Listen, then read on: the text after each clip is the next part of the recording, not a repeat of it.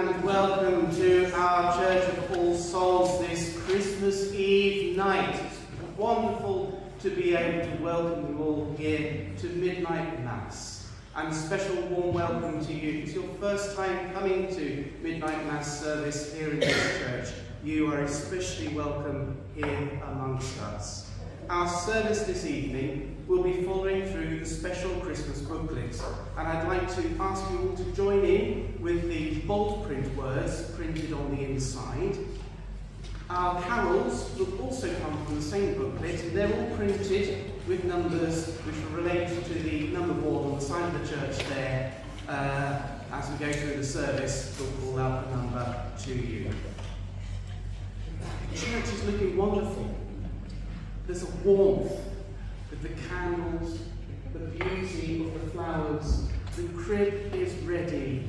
Our hearts are prepared.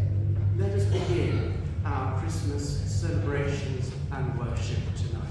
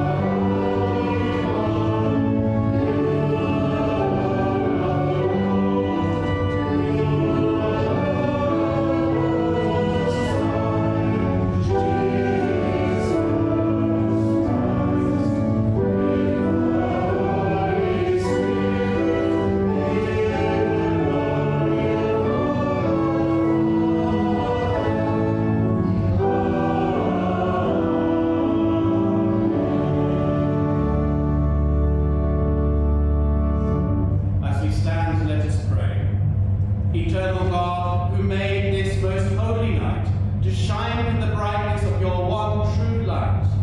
Bring us, who have known the revelation of that light on earth, to see the radiance of your heavenly glory, through Jesus Christ, your Son, our Lord, who is alive and reigns with you in the unity of the Holy Spirit, one God, now and forever. Amen. Please do be seated for the reading from the Bible.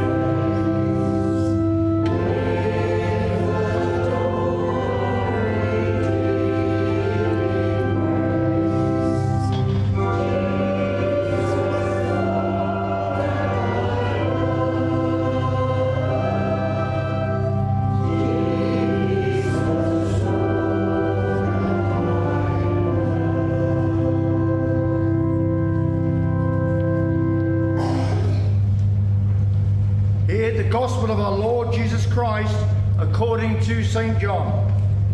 Glory to you, Lord. In the beginning was the Word, and the Word was with God, and the Word was God. He was in the beginning with God. All things come into being through him, and without him not one thing came into being. What has come into being in him was life, and the life was the light of all people. The light shines in the darkness, and the darkness did not overcome it. There was a man sent from God whose name was John. He came as a witness to testify to the light, so that all might believe through him. He himself was not the light, but he came to testify to the light. The true light which enlightens everyone was coming into the world. He was in the world, and the world came into being through him. Yet the world did not know him. He came to what was his own, and his own people did not accept him. But to all who received him, who believed in him, who gave power to become children of God, who were born not of blood, or of the will of the flesh, or the will of the man, but of God. And the Word became flesh, and lived among us. We have seen his glory, the glory as of a Father's only Son, full of grace and truth. This is the gospel of the Lord. Praise to you, Christ. May I speak in the name of the Father, the Son, and the Holy Spirit. Amen. Please, do be seated. Firstly, I'd like to wish you all a very Merry Christmas indeed. It's truly wonderful that we're able to gather together, tell the story afresh once more of how our Lord and Saviour came among us and saw life as we see it, experienced the same highs and the same lows that we experience, and brought us at the same time to know God Almighty. I'm wondering if there might be a few among us that might be getting ready to open a gift or two in the morning. Maybe, perhaps there's one or two that might actually be young enough to be among us, who might be planning quite a reasonable start to the day and say, ooh, 4 a.m? Too early? 3. When I was young, I started at 2. Bouncing into my parents' room as I did, just excited to get the day started. It was different. Then there will be those of us who will become occupied with some of the preparations that the day will bring us. For food, and for family, and friends. Excitement or busyness aside, we try our best to mark out this particular day as special, as memorable, and we try to set it apart. And in the church, things that are often set apart and made memorable are called holy. It's one of the definitions of the word, to be set apart. So for this one day, we are living in a freshly different way from usual. We're very lucky. We have come to mark out the birthday of our Lord with moments of giving, just like God gave us his Son, and of meeting and eating, just like Jesus did with many of his friends. We have so many different ways of celebrating and making this day freshly different from usual. Well, now, I'm pretty sure that we're familiar with how the Christmas story runs. So, with keeping with the idea of telling ourselves the story afresh this year, I wanted to share with you all a slightly different take on the Christmas story. And this version comes from the experience of a school nativity play. There are no teachers amongst us, are there? Now, there's one folk tale of the nativity story. You're a teacher. I'm a teacher. Well, now I have to be careful. Now, there's an old folk tale of the nativity story in which the wise men on their way to Bethlehem find accommodation one night with a peasant called Babushka. You may have come across the story. Before leaving, the wise men asked Babushka if she would like to come with them and meet the newborn king. "I can't," she said. "I'm too busy running this place of accommodation." But once the wise men had left, she changes her mind. She packs up some gifts for the newborn king and sets off for Bethlehem, only to find an empty stable. She's too late. Mary, Joseph, and the baby had already left for Egypt and for safety. Now, my little story is about a nativity play which wanted to tell Babushka's story, but it doesn't go according to plan. What school nativities do. The children were putting the finishing touches to their play. It was the dress rehearsal. Everyone was excited. Everyone except for one boy called Matthew. Matthew was to play the part of Joseph, and he was being teased by his friends who played the wise men.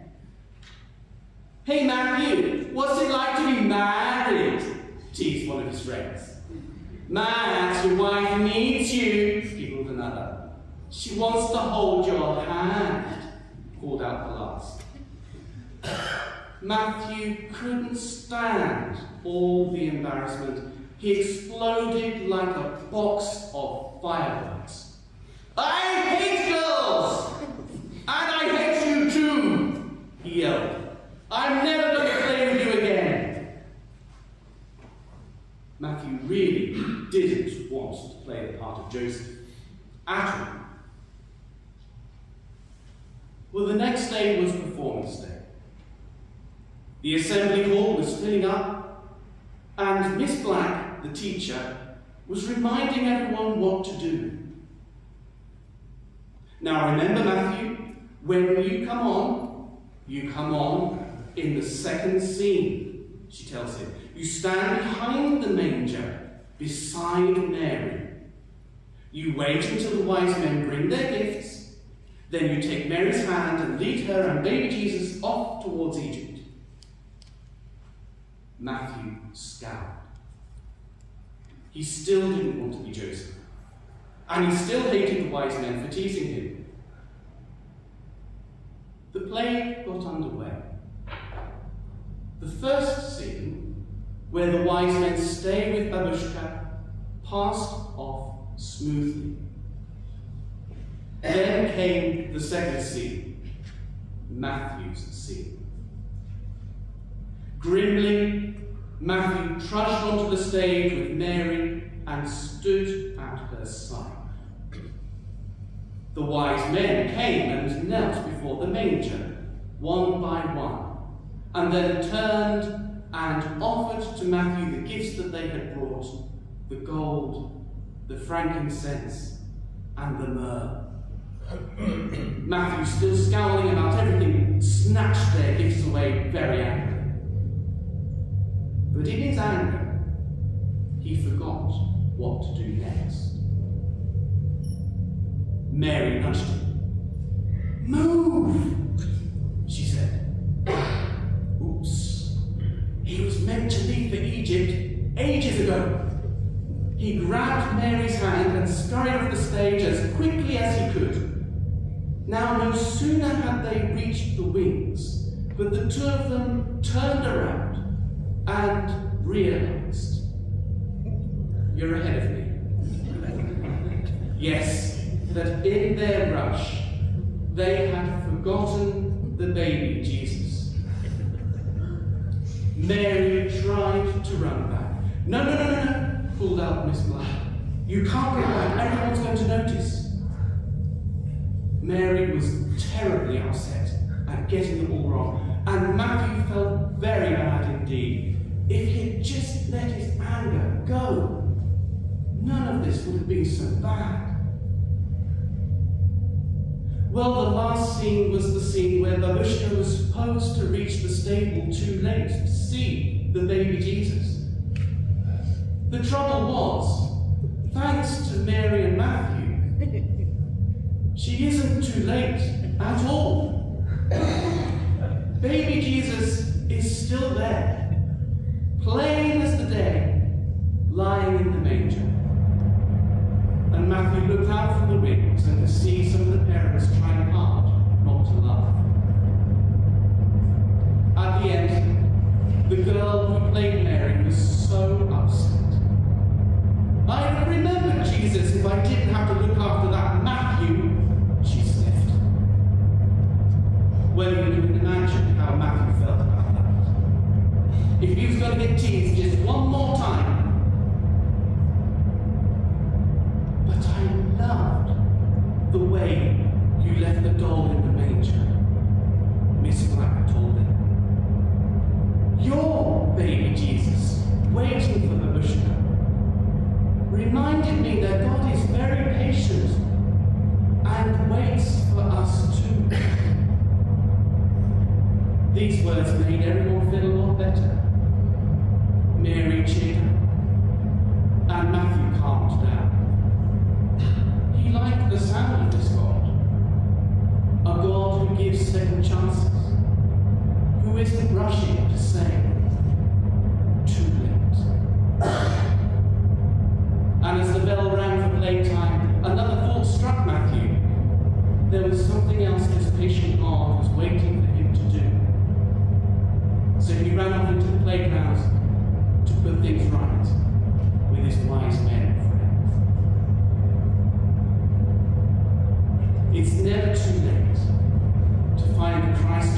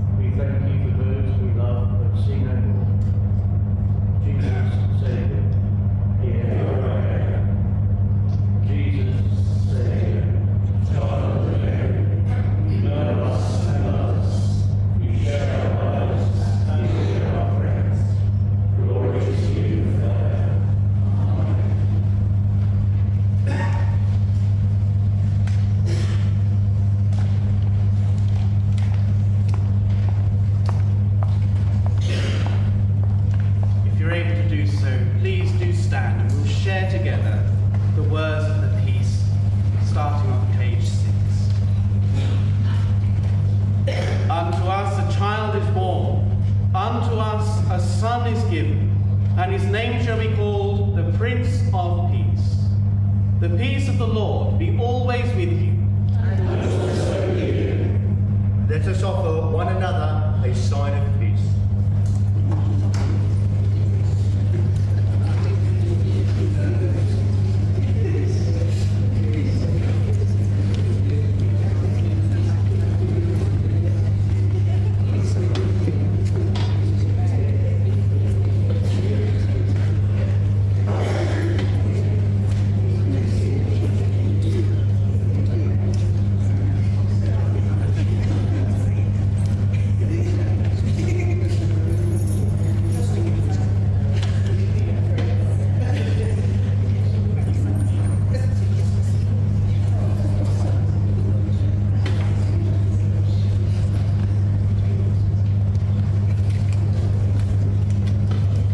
We sing our offertory carol number 7 in the service booklet.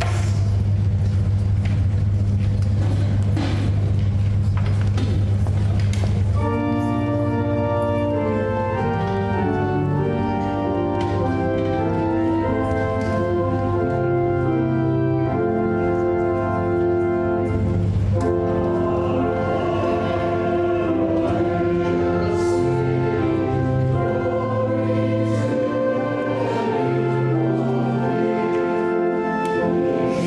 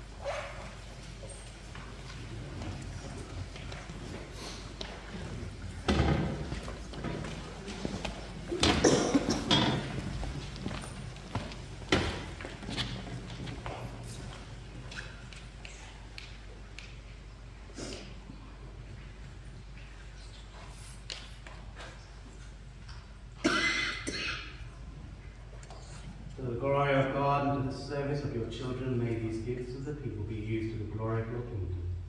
Amen. All people are welcome to come before the altar of All Souls Church this evening. If your wish is to receive a blessing in place of the bread and the wine, please do just let your request be known at the point of distribution. We're on page 6 in the service book. Word made flesh, light of the world. In your incarnation you embrace our poverty. By your Spirit, may we share in your riches.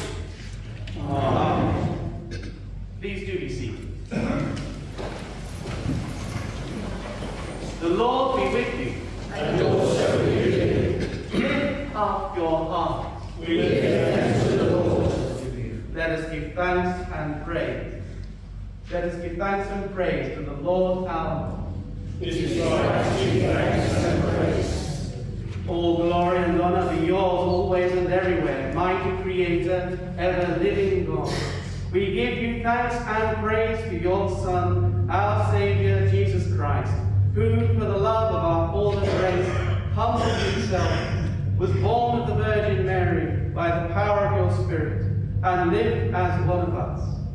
In this mystery of the Word made flesh, you have caused his light to shine in our hearts, to give knowledge of your glory in the face of Jesus Christ. In him we see our God made visible, and so are caught up in the love of the God we cannot see. Therefore, with all the angels of heaven, we lift our voices to proclaim the glory of your name and sing our joyful hymn of praise.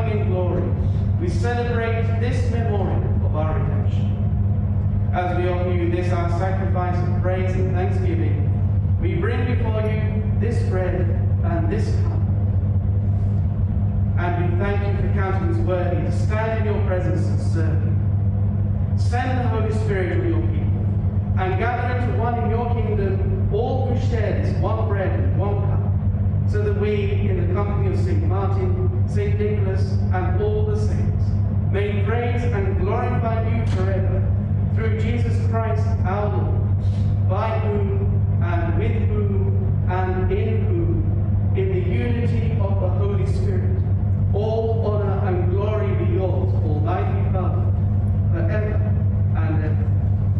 Amen.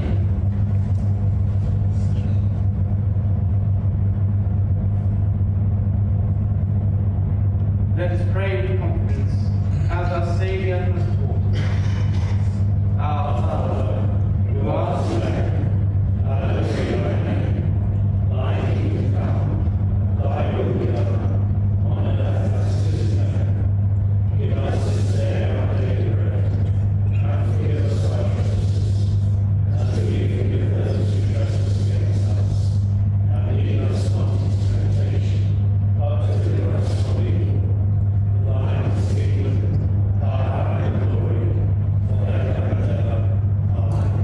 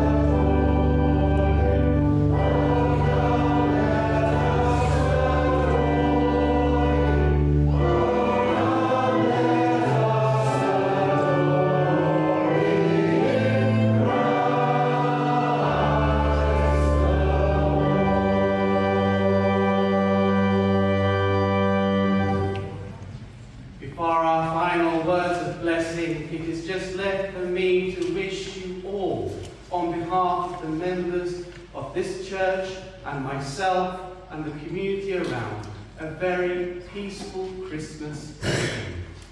Let us pray. Christ, who by his incarnation gathered into one things earthly and heavenly, fill you with peace and goodwill, and make you partakers of the divine nature, and the blessing of God Almighty, the Father, the Son, and the Holy Spirit, be among you and remain with you always. Amen. Go in peace, proclaim the word made flesh. Glory, thanks and praise to God.